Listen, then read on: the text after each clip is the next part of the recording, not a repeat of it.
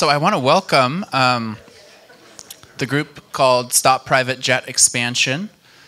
And in just a minute, I'm going to turn it over to Alex, who is going to say more. But first, I just wanted to thank our own Annie Calhoun for continuing to pester me about this issue and keeping the bee in my bonnet. And like I said in the service, you know, for a church that talks about cherishing the living earth, I think this topic is particularly interesting for us to consider. And so without further ado, I will turn things over now to Alex Chatfield, who comes to us from St. Anne's and from the Climate Justice Ministry there. So let's give a warm welcome to Alex.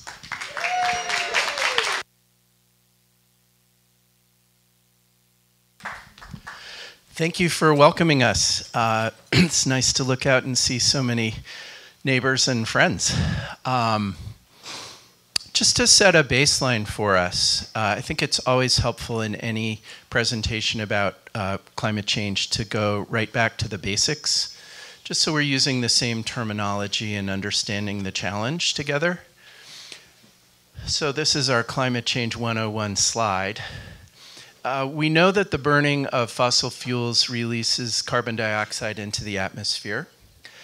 However, we have built many, many systems that sustain our society and economy on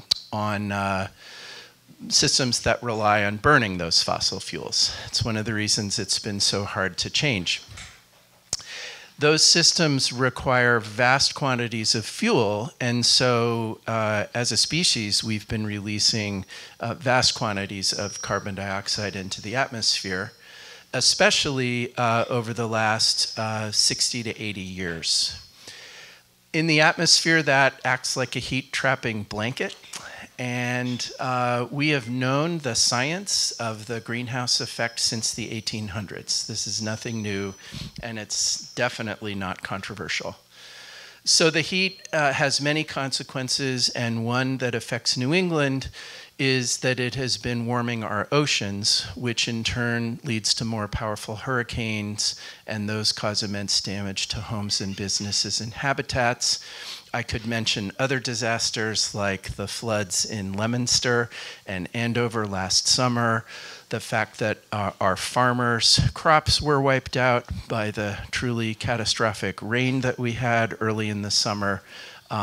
It was easily over $100 million last year for Massachusetts alone. So this is the problem, which is that concentrations of CO2 have been rising dramatically in the atmosphere. They are now the highest in the history of recorded civilization. We don't really know what all the effects are going to be, because at some point we reach these tipping points where the melting of the tundra releases an accelerated amount of CO2, and the disappearance of the ice caps means that the Earth is not as reflective, so that causes more heating. The green line is shown at 350 parts per million. We blew through that a number of years ago. We're now hovering over 400 parts per million in the atmosphere. Approximately when we blew through that green line was when Jim Hansen testified before the Congress and said that NASA had detected the warming of the Earth, that it was very serious, that something needed to be done about it. And we have essentially squandered 35 years since then, not doing very much about it.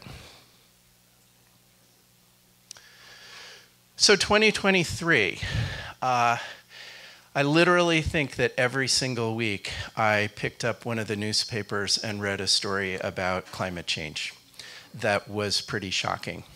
And that was an accurate record because every other week, on average, the United States suffered a climate-related disaster that cost $1 billion or more. And that is a new record that is, you know, way above the average for the past 20 years. The cost of these is borne by everybody. Homeowners, businesses, insurance companies, especially government. I think the flooding in Vermont cost close to $1 billion, and about 600 million of that will end up being a federal responsibility in one way or another. So the fact is, all of us are paying for this, regardless of where we live. The bottom line is there is literally no safe additional amount of carbon that we can put into the atmosphere. If we think there is, we're just fooling ourselves. Fortunately, Massachusetts is one of the states that has begun to take this very seriously. Back in 2021, after about a 13-year drought in passing any major climate legislation, we did pass some very bold legislation, very comprehensive. It has a net zero requirement for the state by 2050, and every sector will have declining emissions requirements. And already you see the effect of the law insofar as all of our communities, all of our neighboring communities are very actively working on climate plans and other initiatives like community choice aggregation and encouraging the development of EVs and building electrification. Everybody's hard at work. We know it's going to be a long-term challenge and very expensive, but it's worth it because the costs of inaction are far, far higher. So now let's talk about what's happening at Hanscom. I'll let you out of there, Alex. Thank you very much for having us. My name's Neil Rasmussen. I'm a Lincoln Sudbury class of 1972 graduate. I had a long career in energy, and now I'm retired. I serve on the board of MIT, where I'm on special committees regarding climate and energy. So, as Alex said, we all should be thinking about what we can do, and I'm sure we all try and do that when we think about how we're going to vote or what kind of car we're going to buy and so on. And those can make a difference, and that's great that we're making those differences. But every now and then we have a chance to make a really big difference. And that's what this project is about, a project that's in our own towns. And we have an opportunity to make a huge difference that's actually much greater than anything you could ever do in Lincoln. Even if you eliminated all the carbon dioxide from Lincoln, it wouldn't be as big as what this project represents. So what am I talking about? We're talking about the private luxury jet hangar expansion at Hanscom Field. And it's subsidized by the federal and state governments. And so it's really crazy in these regards. So this project, just to put it in scale, because people can't quite understand what it is, the project is located at the north side of the airfield in the Bedford area, and it is 2/3 of a mile in length. And as I show, here's the size of a typical house in relation to this, just to show the scale of it. It's absolutely enormous. It's 475,000 square feet of hangar space, which can hold up to like 80 or 90 jets, depending on the size of the jets.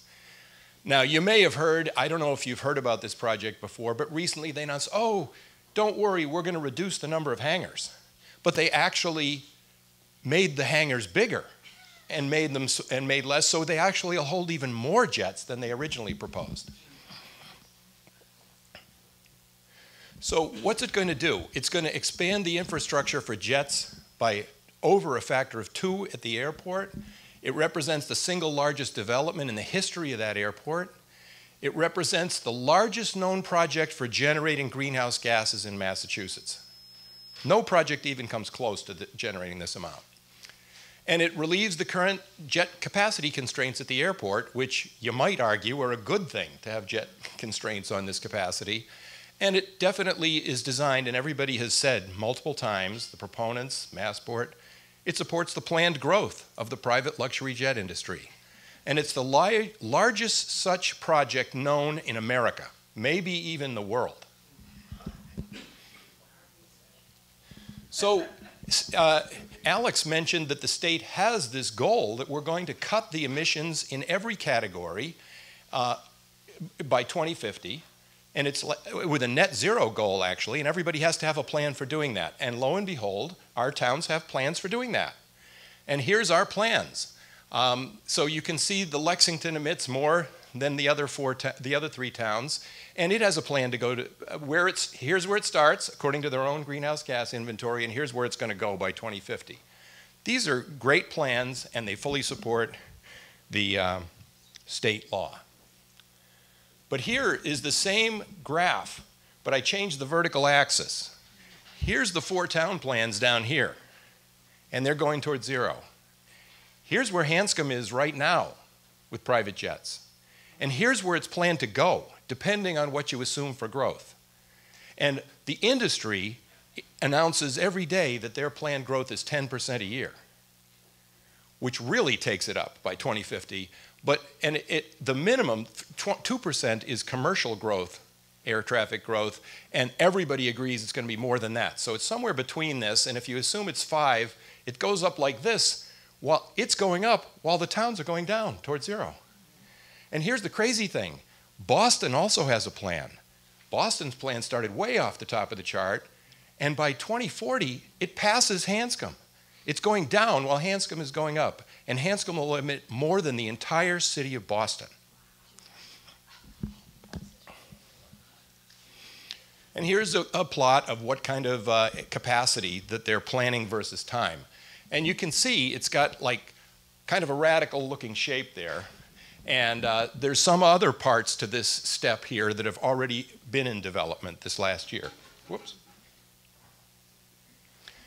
So how do we know what comes out of these aircraft? What's going on? The math isn't that complicated to do. You can multiply it out. We know that there's 38,400 private jet operations per year at the airport. They have a 2.5 hour estimated flight time. And they burn about 330 gallons per hour on the average. Some burn 250, some burn 600. And basic chemistry tells you how many kilograms of CO2 come out per gallon of jet fuel. It's chemistry. And there's actually the greenhouse gas effects of private jets are not only carbon. Alex talked about carbon, but that's not greenhouse gases. Other things contribute to greenhouse gases. And so what you need to do is apply a multiplier to the carbon to get the greenhouse gas equivalent of all the mix of what comes out of private jets. And that factor, according to the IPCC, is about 2. So you multiply this number, that's another multiplier that goes in. So you multiply all this together, and we get out that it's like 610 to 753 tons of CO2e greenhouse gases per year. And here's just for reference, a typical car is about 5 tons per year. Now, are these things, okay, we're really taking a lot of greenhouse gases here. What's the benefit? What do we get out of it? Well, there's certainly some things that you can't do without a private jet, right? You can't fly contraband or drugs or guns without a private jet. I understand that. And you can't just fly wherever you want, whenever you want to in a private jet, without a private jet. And so, but let's just look at the cost versus the benefit here. The jet emissions today cancel out nearly 50% of the benefit of all the solar ever installed in Massachusetts. That's incredible when you think about it. I mean, we're a leader. A lot of states aren't as good as we are in installing solar. Yet all of that gain that we've, from all the last 20 or 25 years putting that in, is negated by just the private jets at Hanscom. And they're not the only private jets in Massachusetts. So and as you could see from the prior graphs, the expected growth from Hanscom, just the growth, not even the baseline, but the growth projected, swamps all of the total greenhouse gas contributions of the surrounding towns, of many surrounding towns. And what does it do? It services a few people. You can't just go in there and do whatever you want at that airport. You've got to have your jet or your contract for a jet and so on. And it services primarily resort destinations. And there's a lot of work been done on this recently. You see it covered it's been covered in the Globe with multiple articles over the last year, that as they track where these planes are going, they found out, like the Steward Hospital guy who has these private jets, he's flying, you think he's flying for patients or something on those private jets? No, he's flying to the Mediterranean to Saint-Tropez and all these other places, right?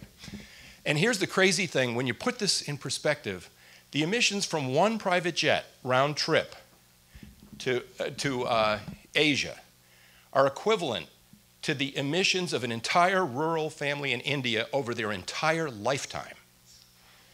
So we don't have any excuse of how we can tell the rest of the world they need to improve their carbon emissions when we're doing things like this. A frivolous flight for one person even to India wipes out their entire contribution of a family for a lifetime.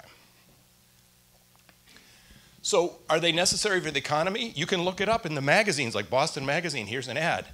Oh, here's where you want to go in your private jet, Martha's Vineyard, Nantucket. How does that make any sense? For one thing, we know that short hop private jets are the worst possible form of travel because most of their emissions are just during takeoff. So by the time you get up, you have to come down if you're going to Nantucket. So it's really bad. And this is, again, this is how they advertise them. And according to the Wall Street Journal, this is the kind of things that they're used for. Here's another thing I recently saw, a new service, K9 Jets. They'll fly your dog on a private jet. You wouldn't want them to have to fly coach. So not only is the societal benefit low, but we're subsidizing this craziness. It's insane, the subsidies.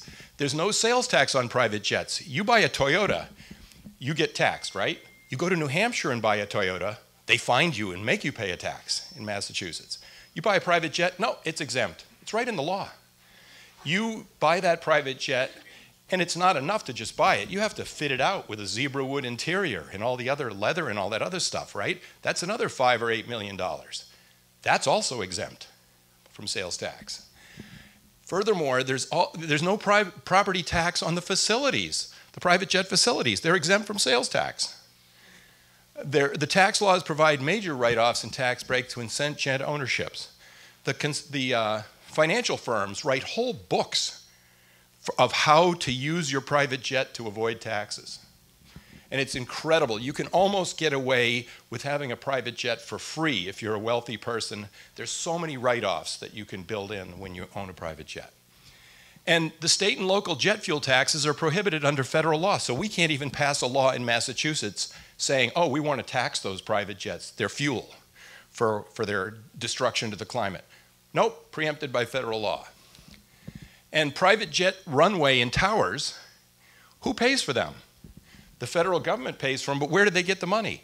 They get it from the commercial flyers. The commercial flyers, you have a ticket, a tax on your commercial flight that is pulled out and used to build all this equipment, the runways, the towers, the staff, all that's paid for by you on your commercial ticket.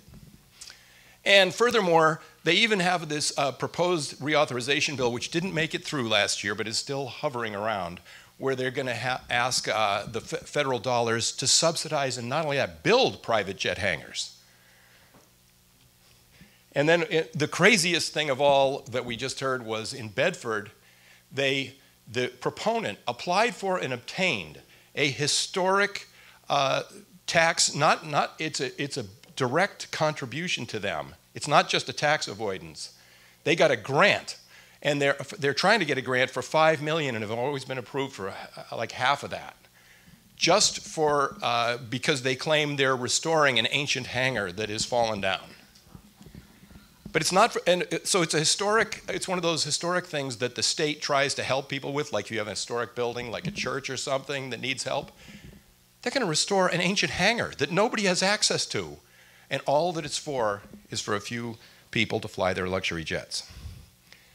I don't know if you've heard about the project before, but they've made a bunch of arguments that have sort of unraveled over time. One is they said it's a net zero project, and they've published and publicized that many times. And what they mean is the things on the ground are net zero. The buildings, they're trying to make the buildings net zero. And if they did that with all of the things they plan to build in, like electric car chargers and solar panels and so on, they're claiming they're going to reduce 700 tons of building emissions by doing that to make it net zero. But they ignore what the aircraft put out. They don't even count that. They said, oh, It's not our fault that the aircraft are using it. We're just building it for them. We're only responsible for the buildings, not all what the aircraft do. The project will not generate any new flights, they've claimed. But here's the funny part. They already told us at the last meeting that they're expecting 15,000 gallons a day to flow into this place, be delivered in trucks. 15,000 gallons a day, okay? That's not going in the buildings. That's jet fuel. That's going in jets. But how do they explain, oh, we're not going to generate any new flights, but we're going to be pumping in 15,000 gallons of jet fuel that are going to be used by the jets? It doesn't add up. And then they also have said their project will theoretically reduce an unknown number of ferry flights, which is a very vague statement. Yet, under repeated questioning, they've been unable to provide and identify a single example of an aircraft that exhibits these flights that would be reduced by this project. And they've not been able to identify a single place where such aircraft are currently stored and would relocate to Hanscom. So it's really outrageous, and developers like this should not be making such misleading claims. Can I ask what ferry flights are? Yeah, so here it's complicated, but the idea that they proposed is, oh, one of the benefits of this is there's other planes that can't find a home at Hanscom.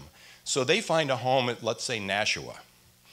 And they really want to be here. So there's somebody here who wants to get picked up. So the plane flies in from Nashua, picks them up, goes to the Bahamas, comes back from the Bahamas, drops them off, and flies back to Nashua to its home. But it can't find a home at Hanscom. So that's what it has to do. That's what they've said. And therefore, they argue, once we give them a home, we'll build this housing. You know, it's so sad that they can't find any housing, these poor people, right? But they build them a home, and then supposedly they would park their plane there and just fly out of Hanscom to the Bahamas and fly back. And therefore, you'd eliminate those 2 little flights from Nashua to Hanscom, right? That makes, it's logically complete, that statement. But so the question is, and they have all the data. They know every flight that flies in and out of there and where it goes. They can just look it up and tell me how many planes are doing that right now and what airport are they currently using. They've been unable to provide a single example of one aircraft doing that, or a single example of one place like Nashua where they're coming from. And so that's really it's totally misleading. They said it was, oh, it's a hypothetical argument and it'll be a benefit, but then they were unable to quantify it. Does that help? So the other thing that people have said over and over again is, oh, don't worry, the low carbon aviation is coming. We're going to make aviation that won't have any greenhouse gases. And that'd be great. You know, if it didn't, we wouldn't be here complaining about it. But the problem is, it's not even true, all right? One argument is, oh, there'll be electric aircraft coming. But even the federal U.S. aviation climate plan says such aircraft will never replace jets.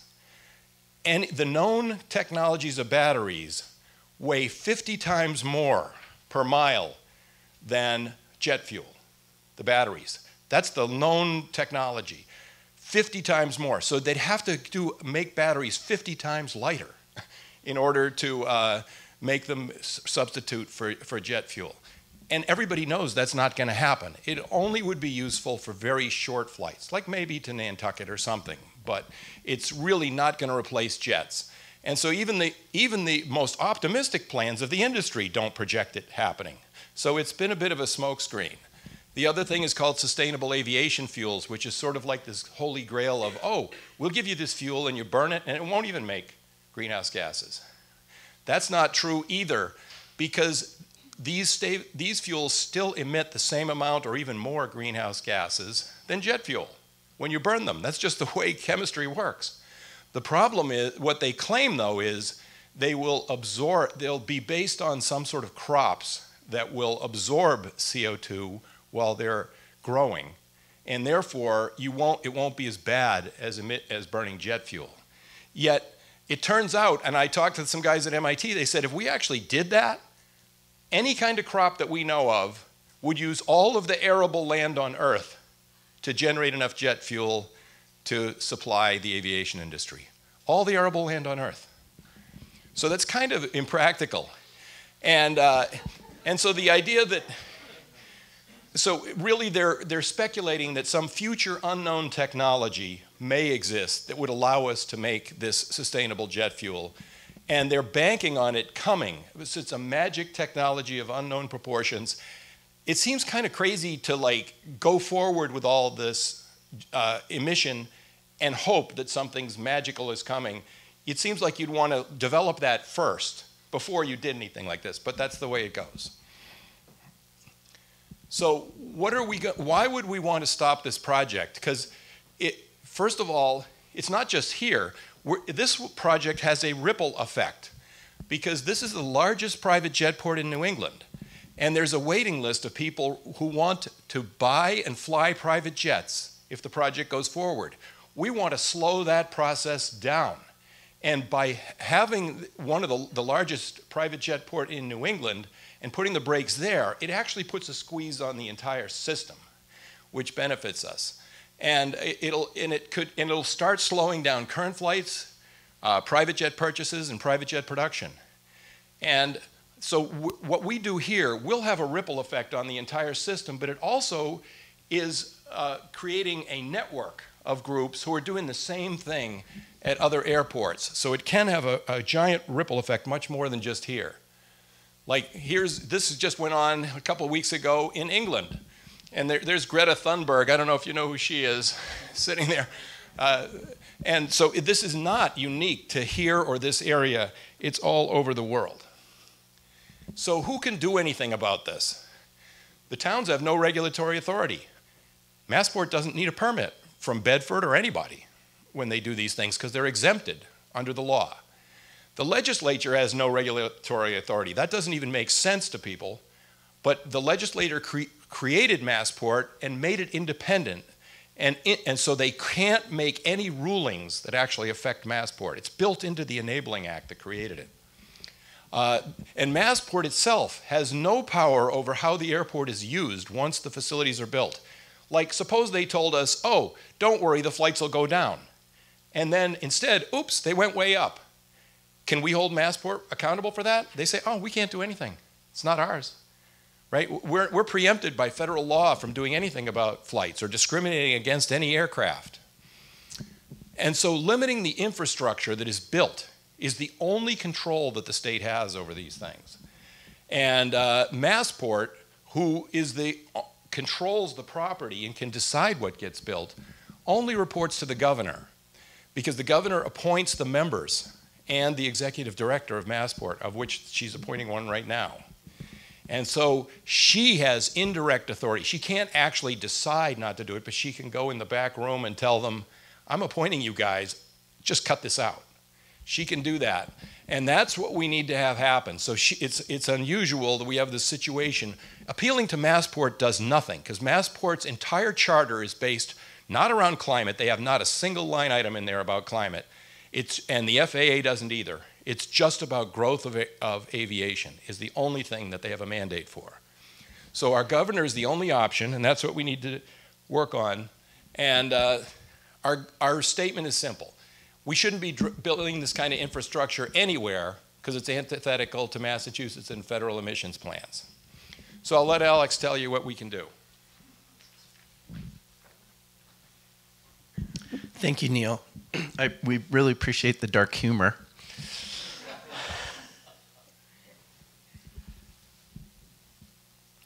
Everybody I meet is saying, what's going on with Hanscom? What's happening next? When are we going to find out about the draft environmental impact report that's coming out?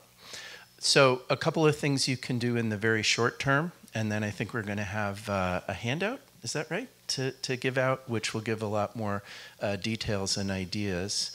So you're all invited tomorrow evening to come over to Middlesex Community College. It's just on the other side of the VA hospital up on Springs Road in Bedford. And the presentation by the proponents is going to start at 6 o'clock. You won't actually get to meet the developers, but you can meet all of their lawyers and paid consultants who are in charge of giving the presentation. If you want to join us in a demonstration against the project, then you can come at 5:30. We will be along the edge of the parking lot in a space that's been sanctioned by campus security, so you won't be violating any rules. And we're going to show very visible opposition to the project from 5:30 to 6, and then we'll go inside to listen to the presentation. Another way that you can be updated on what's going on is to join us on Wednesday, March 6th at 7 p.m. And that's going to be our webinar featuring a number of experts, including Professor Naomi Oreskes from Harvard, who wrote the book Merchants of Doubt. And most recently, what's her new book title? Anyway, she has a new book on climate that has just come out, and the name of it escapes me. But in any case, she's going to be introducing the webinar, and then we'll be going over some of this material and some other material as well. We are now expecting the release of the draft environmental impact report March 15th. To give you a perspective on how effective our coalition has been so far, this was initially projected to come out in September. So we, through our fierce opposition and putting pressure on the Healy administration, have really forced them to do a far more thorough job as well as Secretary Tepper in preparing this report. I think initially they probably imagined no one would read it. Now everyone's going to read it. And when the report does come out, there will be a public comment period. We're guessing it's going to run for more than a month.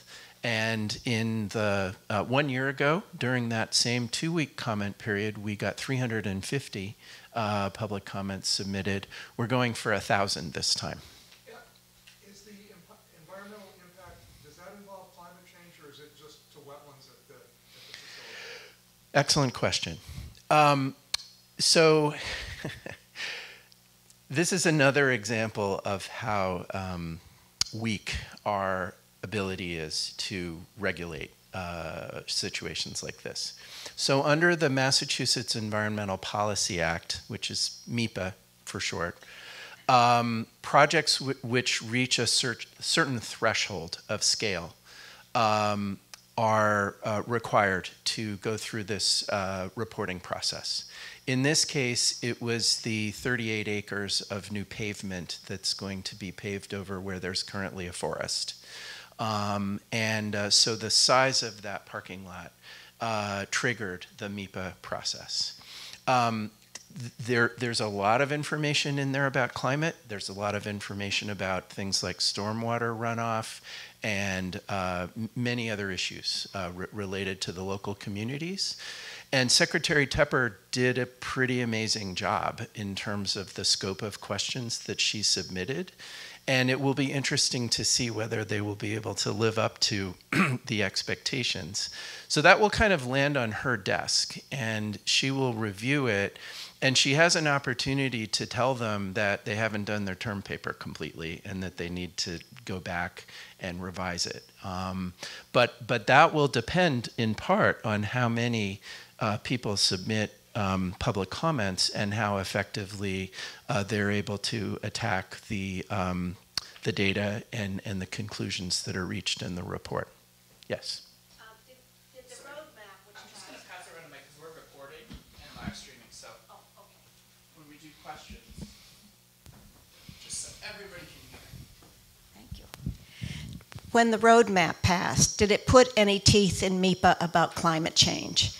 And if it didn't, could we work with Senator Barrett to see if there could be an amendment that would put teeth in about climate change for MEPA? Do you want to take that one? Yeah, so, you know, when they wrote this, it basically says every sector of the economy of Massachusetts has to go down. And then it has some example kinds of things in it, but it didn't spend a lot of time about aviation in it. And the legislators themselves said after it was passed, they said, you know what, we didn't do enough clarifying what it's about here. And for example, you know, a lot of these kinds of reports are done around the country, and if you look at flights that fly internationally, of which a lot fly to Europe out of Hanscom, right? A lot of people say that's not the responsibility of the airport, it's not the responsibility of the country. The UN is supposed to monitor those and decide what to do about them. This is real, okay? So there's a huge debate over how we tackle the issues of climate related to especially these kind of aircraft. But what's definitely in, I mean, I think they definitely considered, you know, little propeller planes in, but they're irrelevant in terms of the emissions compared to the private jets. So I think it's incomplete. It's ambiguous in regard to that. But Senator Barrett says it's certainly not exempt, but we probably need some more clarification. Please. As far as the MEPA review process, which I think you were talking about, for the first time, GHG emissions, even as they relate to aircraft emissions, are included. This is very new, and it's going to be a testing ground for us. So as we submit our public comments, meaning all of us here, you know, we will need to address that and make sure that there are some very firm answers from the developers regarding that piece. Does everybody remember the movie Back to the Future? Michael J. Fox, I think he ended up going back to 1955. So think about the world in 1955 and think about what the environmental movement at the time was focused on at that time. It was largely limited to land conservation. There were people who were worried about dirty air, dirty water, and other things. But the environmental justice movement was limited to just a very few communities, and we certainly weren't talking about global warming or greenhouse gas emissions, right? Well, a year later, the Massport enabling legislation was passed, and 3 years later, in 1958, the FAA was formed.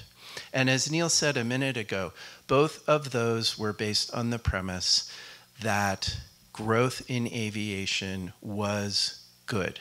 It was going to be good for the economy, it was going to be good for people who wanted to travel, it was going to be good for American industry, et cetera, et cetera. And even though ever after that, we have seen that growth of aviation has involved the creation of sacrifice zones all around our airports with the people dealing with the noise and the pollution and the traffic and all of those other societal problems.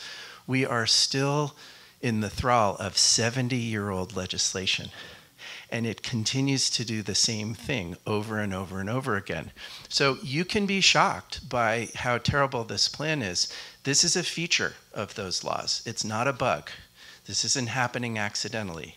It just took two multimillionaire investors, Jeff Leerink and Michael Argyros, to come along and see an opportunity to buy a few acres of land adjacent to the airport, after which they knew they could push this deal through because every state and federal law supports this. It doesn't put any controls on it. And that's the thing we have to remember. So I'm curious if you would be willing to provide a set of comments that people will make, because I think it's a lot to ask people to wade through an EIR. And I do think that encouraging comments, you know, if we have a template of things that are most important to include. I'm going to pass back to Katie Winchell from Save Our Heritage. Yes, so if you're interested in doing that, we encourage you to, we will be providing an action alert with a toolkit for public comment submissions. And the best way to stay in touch with us is to go to our website, which is stopprivatejetexpansion.org. Sign the petition to the governor, and then you'll be instantly on our email list. That's the quickest way to do it. Other than that, we'll be passing these out, which sort of remind you of the same information and how to get connected with us.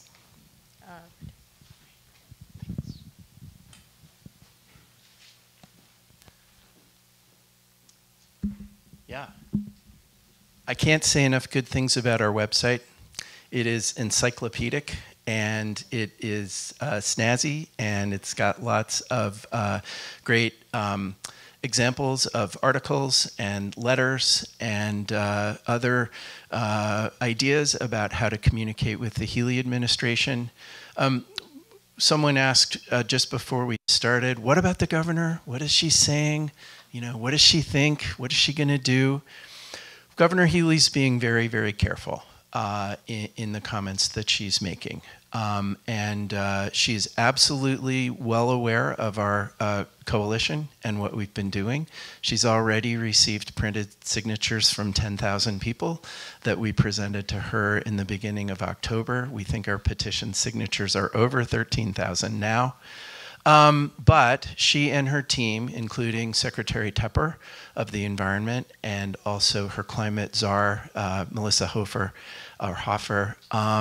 although I think they have the best of intentions, they are waiting to see what comes out in this report. And we hope are waiting for the right moment to send the signal to Massport that this is intolerable. But we need to provide the political cover and momentum to them so that when they take that stand, it is in response to what the citizens of Massachusetts demand. And not just from our communities, but all around the state. This is really a follow-up to Ginny's point, because I agree it's tough to wade through these things. But you know, in order for these things, for comments to be effective, they really need to be pointed and based in fact. And and having somebody really waded through the details to give us advice. And I'm wondering how you're going about that.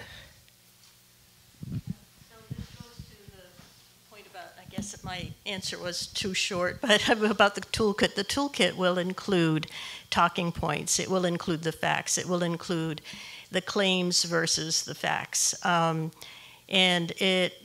it will be pretty complete. I think you'll find everything that you need in there, but it won't come out until the developers submit their DEIR, and the expected time is March 15th. About a week after that, MEPA will make it public, and it's at that point that, if you're on our email list, then we're happy to, share those talking points within the toolkit with you. And if it's not comprehensive enough, you can always just email us. I'm just curious who your consultants are, or this is just doing internally from the organization? So, okay. Well, so Neil, has been following these DEIRs for 20 years. And we have other people as well that have offered their professional expertise that we'll be meeting with. So I think you'll find that our information is pretty scrupulous. If you're having a little sense of whiplash over all this information, even if you've been really involved in following issues related to climate, or have personally, been engaged in, the municipal work that's been done in town, passing bylaws, or even coming out and protesting things like pipeline expansion or other issues that so many groups have addressed on Beacon Hill. I mean, asking the governor not to allow the construction of any more fossil fuel infrastructure. I can tell you, I've been working on these issues for 10 years, and up until last February, I really didn't think about planes. I mean, I knew people individually who were saying they were flying less for the sake of climate because they realized it was a lot, and so they were going to cut back on some trips or even just take the train for a year, if they were super committed. And I naively thought that someone somewhere at some level of government had made a serious plan for reducing aviation emissions. There's no plan. There's no plan at the federal level or the state level. So if we want there to be a plan, we have to start with something. We have to have a win. And I believe that if this project were canceled because it is a reckless act of climate destruction and the word got out that an organized group in Massachusetts was able to make that happen, it would be the first time any place in the country that that's happened.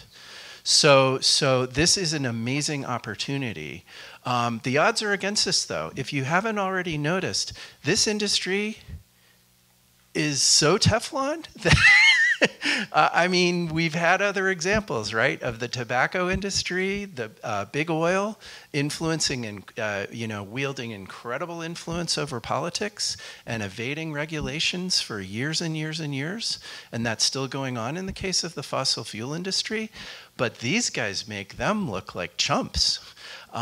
Based on the tax breaks and the fact that no one is regulating the growth of these facilities or the number of flights or how much fuel gets burned. So if that alarms you, please get involved with what we're doing. Tom. Yeah, Alex, do the proponents for this, are they rolling out an environmental justice argument for their plan, saying that this is going to reduce flights in East Boston or something, and using that as an argument for expanding at Hanscom and saying we need to spread the load to the western suburbs? And do we have a good counter argument to that we can roll out ourselves? That's a really good question, Tom. In September, I was appointed by the town to the Massport Community Advisory Committee. There are representatives from 35 communities, and they surround Logan, as well as Hanscom, and also the Worcester Airport, which is owned by Massport. And that debate over, well, is it a zero-sum game? Like if Hanscom is kept in a box, is that going to make the situation at Logan worse? And we really don't think that's true. There's no additional space at Logan to build any more private jet hangars. And Massport will say, oh, well, Hanscom is the reliever airport when the traffic at Logan becomes more intense. But we don't know if that's verifiable with any actual data. They might use that argument to accuse us of acting in a NIMBY way. Oh, we just don't like the noise, so don't build any more hangars. But the fact is that Logan is essentially a commercial airport, and is not primarily for private jets. And so any expansion plan that Massport has, it's about Hanscom, not Logan. So that's what we know so far. Linda. So I just had a comment and then a request, because my request is, could you show the slide again that has each town's plan to reduce climate? Yeah. Let's see, where is it? It was the graph. Yeah, that one. Oh, go back, the next one. That one. Yes, thank you. I wanted to take a photo of that. And then just because I know you've got a lot of data here, which is really useful and important, there was one comment about, I guess, the short hop flights that they were saying that it would reduce those, but yet they didn't provide a single example. I know there are examples of that, and I think it would be important to understand that in your data set, only because in conversation with a friend whose boss had one of those jets that was hopping from, I think, Philadelphia to Hanscom. So they do exist. I don't know how many, and it just feels like it should be part of your data set to talk about. I can say that I've watched the developer's presentation 2 times. And they have a consultant from a company who was asked to estimate the number of ferry flights. And she was very, very careful to say that her estimate was only based on an algorithm that involved how far the flight was coming from, how long it stayed at Hanscom, and maybe one other factor. And she came up with an estimate of 3,000 flights, or about 7% of the current. That was another figure that she put out. But when she compared the situation with no build of the project to build the project, the best conclusion she could make is that the project had the potential to reduce the number of ferry flights. It's no longer a solid assertion. Gotcha. They're simply saying it has potential. And even and in the same presentation, they said that they expected the new hangars to generate at least 12 operations per day. And if you do the math there, that's 4,300 flights coming out of the new hangars. So with no data whatsoever about who's actually on the planes, because that's a secret, they are throwing out a very weak estimate of the impact. Yeah, so just to be clear, when they started talking about these things called ferry flights, they said anything that came from within 350 miles and spent less than a couple hours at Massport, we're going to call that a ferry flight, okay? And they got these numbers from that. But that has nothing to do with the kind of flights that would be affected by building hangars. There's all kinds of planes, timeshares and all kinds of other things that the business model, air taxis that fly around and pick people up and take off. And so there's no correlation between anything that they've published so far and giving an example of an actual flight originating from an airport that would have preferred to have been based at Hanscom. Not a single example. And they have access to all that data. And by the way, that data is, a lot of that data is public, and people in the public have access to that data as well and can look for those flights. And nobody can find any. I mean, whether there's a couple of them, that's possible, but it's certainly not any significant number at all, since they haven't even been able to identify an airport. You couldn't say, for example, that there's an airplane in Philadelphia that's based in Philadelphia, but it flies up here to pick people up to take them somewhere. That's a crazy number. I mean, if you were doing that, you wouldn't base it in Philadelphia. You'd base it at, Lawrence, or you'd base it at Nashua. You wouldn't base it in Philadelphia. And so there's a lot of these flights that bounce around due to air taxi service and everything, and none of those, the whole business model is prefaced on, it's like an Uber. They're driving around all the time and moving around. And there's no evidence that any of those would be affected by putting hangars at Hanscom. Just one observation here while this graph is up. The U.S. government has a measure called the social cost of carbon, which measures the damages from the release of a ton of carbon. And if you look at that middle line of Hanscom 5% growth, by 2050, releasing about 2,500 tons of carbon, or 2.5 million tons of carbon per year, is going to yield damages at the current social cost of carbon of about $500 million per year.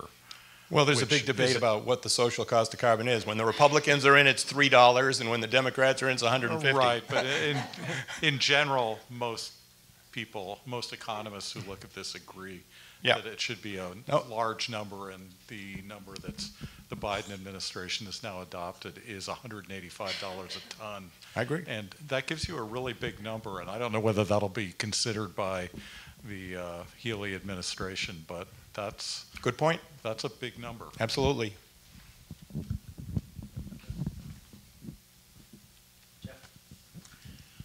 Super Bowl weekend. Here's a factoid. 882 private planes flew in for the Super Bowl. No, they were for business meetings. They were important to our economy. I forgot that part.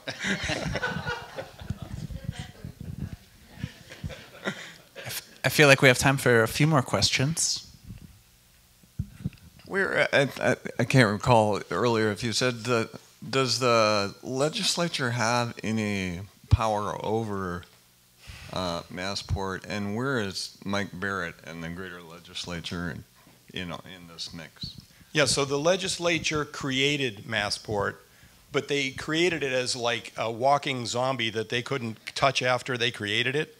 It's a special creation called a quasi-public agency, and so they can't actually, by its charter, they can't do things about it right now. The only thing they could do is reopen its enabling act and change its enabling act. And that's like a constitutional convention. It's a big mess. You don't know what's going to happen if you do that. So everybody's afraid to do that. So they really can't touch it in that way. But they can work on the governor, obviously, and try and pass these other laws that have an impact. and bring Massport to be guided more by the environmental concerns. And that's where Mike Barrett is. He's been he was the primary architect of the 2021 legislation. He's been a leader in the state Senate for many years about environment. So he's totally on board and understands all these issues.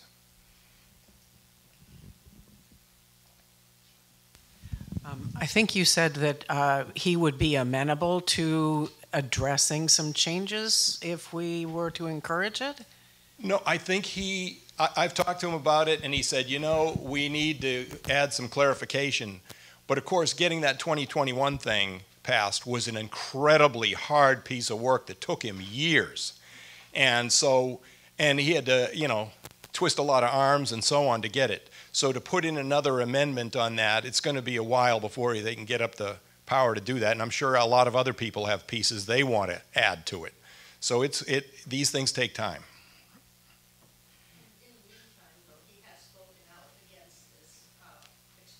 Oh, many times. He's totally aware of it and thinks it's crazy. What is the immediate time frame? You know, I know, but the deadline. Oh, pardon me. I'm just wondering what the immediate time frame looks like. I mean, I know we have that report due March 15th, but like after, what's the next couple of years? So the thing is, unfortunately, the report that we're talking about does not require approval by anybody. It's not a permitting process. It's just a disclosure process. So it really doesn't have any teeth, but the secretary can require them to do more work on it. Keep doing more work. You haven't done enough work. And so she has the potential to drag this process out a little bit.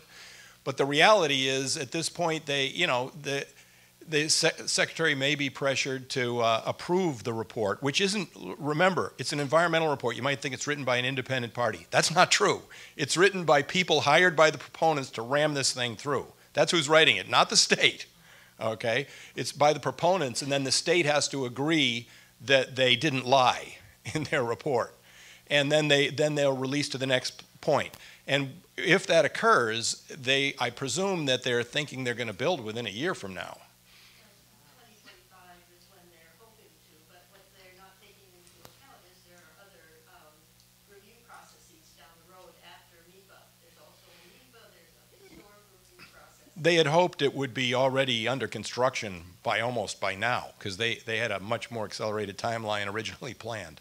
So it's definitely slowed down from where they want it to be. One or two more questions, maybe.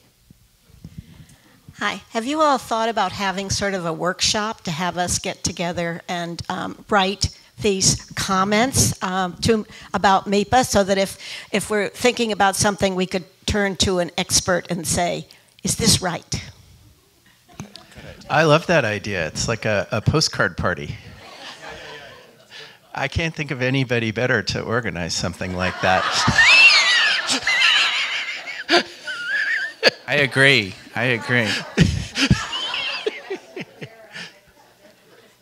One other thing I will invite you to do, I'm announcing it here first, but there's folks in the room who've already participated in this.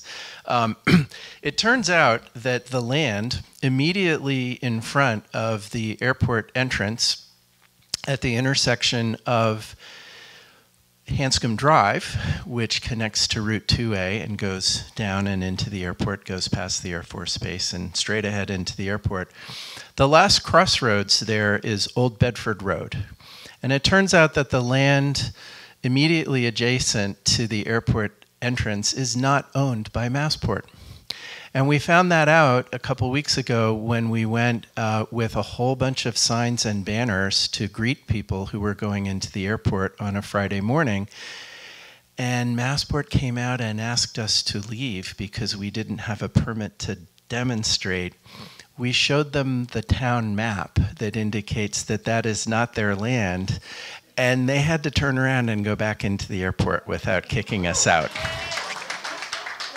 So in the spirit of March 15th, which is a Friday, when we think the report will be released, we'll be back down there Friday morning. And we will let people know on the website when that's starting up. And we're going to be there greeting people coming into the airport to patronize these businesses, because as our graphs have shown, we have a demand problem. It's not just a supply problem.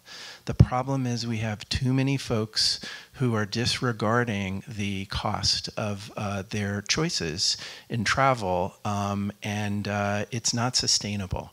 And we need to send that message to Massport as well as to the people that are supporting these businesses. So you can come, you won't be on Massport land, you don't need a permit, and it's a really good way to send a message and also build community with other people who really care about this issue. So thanks. Alex and Neil and Katie, thank you so much for your passion and your information. I will be there tomorrow at 5:30. It's like 20 minutes from here, right? Join me if you're interested. And there's some flyers, and the website's great. I encourage you to check that out as well. Annie, did you want to say one more thing? I just want to thank all the people that are here today, including Nate and Kit talked about this at least 9 months ago when they went off for their pregnancy leave. So here we are. The day Nate got back, he said, let's do it. So I really appreciate what he's done. And I want to thank all the people in this room. You can put up your hands who have signs for what we did. You really spread the word in a huge way for everybody that drove through Lincoln. And it was really wonderful how many people at this church did that and spread emails. I know I pestered people like Andy, sending them all these emails and Joan, and they just really spread the word. And there are people in this room that were involved in the first group, like Janet Boynton, who did videotapes to block the first UPS attempt here. So I just think this church has a really strong community. There are other churches around that have made a statement, such as Alex's church, churches in Bedford. There's a synagogue. Katie, there are many churches now who have signed up to prevent this. So we might want to think about this as a community. But it really, yeah. Say what the churches have said. I have letters that they wrote as a church. Yes, they have a letter, and the church voted on it, and they made a commitment to prevent this. So it may be something we want to consider as a community, since every week in church we say to cherish the living earth. So I think Margaret Mead's statement about never doubt what a small group of committed, thoughtful people can do to change the outcome. So keep going. Here are some tips from Katie. Go to the website. All these talks have been recorded. So there's a lot of information there, and we hope that you'll join us and spread the word through the neighborhood. And Katie told me they got 500 new signs. So if you need newer signs, and if you can make copies of this and send it around, thank you so much for all you've done. Thank you.